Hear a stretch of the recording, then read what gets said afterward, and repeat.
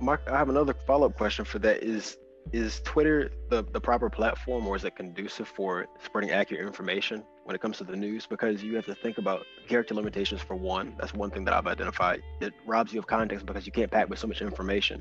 And when it comes to having threads of information, threads of tweets, then you always know how, like, the top one is the one that gets the most attention. Yeah. And that could be the one that has the most vague portion of a story. But then, like, the subsequent details, you could actually post that and clarify things and add information as it comes in. But the more and more removed you are, the less attention it gets. And so that robs the people of, I guess, additional context, and it leads to ambiguity. Definitely. The thing is, when I was on Twitter, there wasn't threads. So you could just imagine, like, a whole bunch. The way a Twitter feed used to look is similar to what it would look now.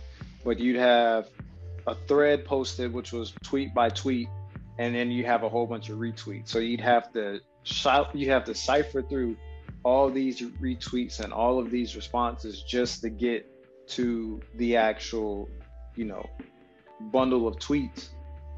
And by that point, you don't even want to know anymore. Or by that point, you're just reading what somebody quoted, like, as a response. You know how on Twitter you can quote a retweet, like, you're just looking at that and you're just taking the piece of the information. Like, Twitter is so hard to, one, because I think as a society we really don't read a lot. Like, I think we read, but we don't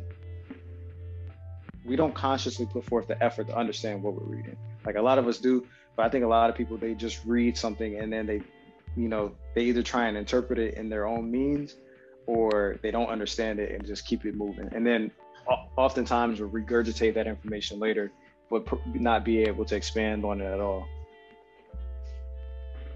Also, I feel like Twitter is very reactionary too. Like, people are more interested in what garners a certain response or being combative, as opposed to actually understanding and getting towards solutions.